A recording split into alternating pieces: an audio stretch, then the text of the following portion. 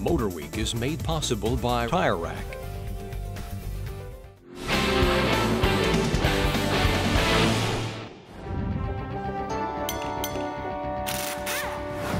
On the front of an engine, down on the end of the crankshaft at the very bottom of the engine, is a pulley. Now, those pulleys may be single purpose and simply drive the belt for the accessories and so on, or they may be dual purpose and not only drive the belt, but dampen vibrations from the engine. Now, to give us some pointers, Tom Taylor, who is an online parts expert. Tom, welcome to Goss's Garage. Thanks, Pat. Okay, here we have some harmonic balancers or dampeners, as you may call them. And this one in particular, it literally came apart.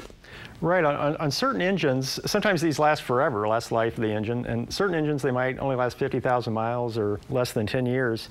This is a good example of, because it's got such a massive piece of rubber, you can see the rubber literally tears apart into two sections.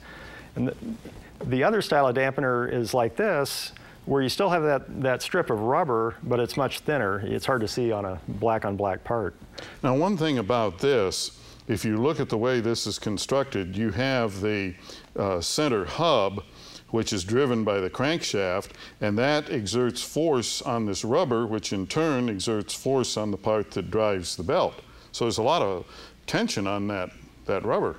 Right, right. You have every time you turn on and off the air conditioner, the belt gives a jerk, and yeah, it goes right to the rubber strip. Now, I've noticed on some of the newer cars, what we're seeing is this configuration where the crankshaft drives the pulley directly. This web comes right out here to the outside, and then the balancing portion of it, which again is mounted in rubber, is inside, and it's just like a wheel weight on a tire. Right, it's just hanging there, essentially.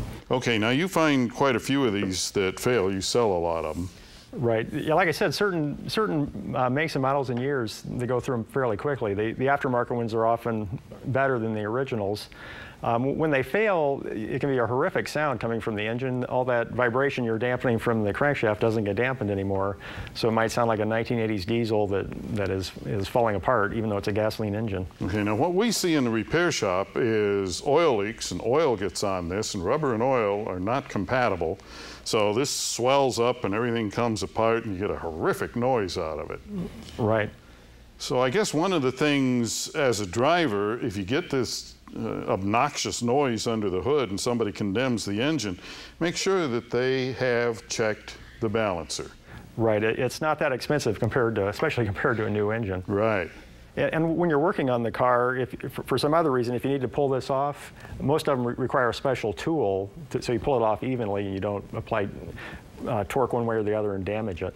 Yeah, because the whole pry bar business, trying to get one off, is either going to damage this or it's going to damage the front cover behind it. Right. Okay, thank you, Tom.